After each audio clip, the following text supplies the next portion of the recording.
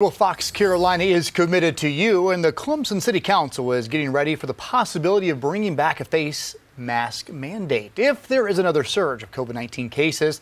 They talked about this at last night's council meeting.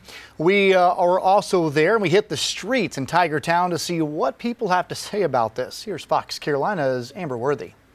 The Clemson City Council discussed what would need to happen if they needed to implement the mask ordinance again. They reviewed criteria that was used at the height of the COVID-19 pandemic. I think that if you're not preparing for the worst, you're guaranteeing the worst happens. With masks now a staple in many stores, they won't be hard to find. I spoke with Jacob in Clemson, who says preparation is necessary because he remembers that some weren't taking it as seriously amid the restrictions early on. I think it's a good idea to have that option. I remember when quarantine first hit and it was like everyone taking it as serious as they ever took it. I still had parties in my neighborhood constantly. There's a lot of good people in Clemson, but we're still, making college decisions. So it's probably a good idea to have that option available.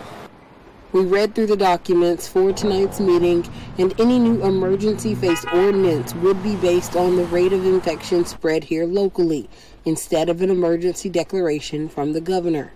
Council members say they will need to make sure that they are looping in DHEC on these discussions.